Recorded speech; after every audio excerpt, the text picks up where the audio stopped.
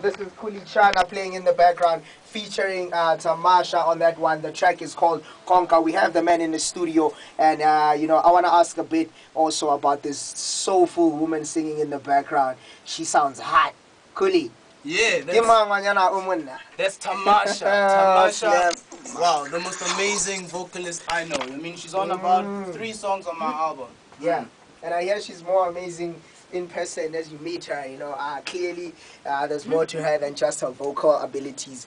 How does she look? She sounds fly. No, she's a sister. She's a sister. She's a sister. I don't look at her in that way. I don't see her in that way. She's my sister.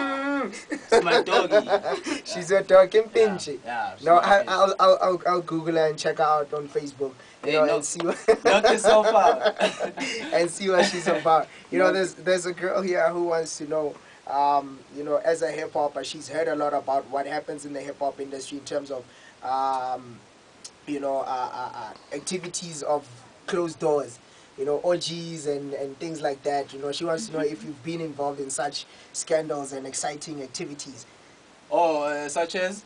Like the orgy in China, some rap star, what. As a guy who's officially now recognized as, I'm sure like out of 5 people in SA, 2 or 3 of them can. She wants, it's not me. When you say difficult questions, I wasn't expecting this. You know what I mean? She wants to know, have you ever indulged in such adventurous activities? I was more adventurous when I was a little younger, when I was still with Morafi. How old are you now? When I was a little younger, when I was with Morafi. Yeah, but then it says there was a lot more of you to pass around. Yeah. I know you're Khuli, Yeah, Mosa, do you have a question for Khuli, bro? So Khuli, on a scale of 1 to 10, how good are you in bed? Rate yourself. Yeah. Babe, fuck.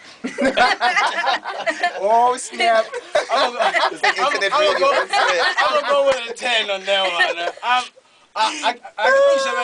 So you're not even gonna say come try and you rate for yourself.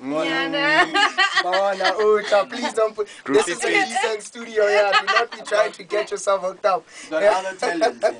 Yeah, man. No, for real though. But nobody can off with your rap talent. I mean, yeah, you put it down. And how's the relationship with Morafe? When are you guys coming together again to release something, or if you are still coming together again to do something like that, a project? Oh yes, we're still together. They worked on my album.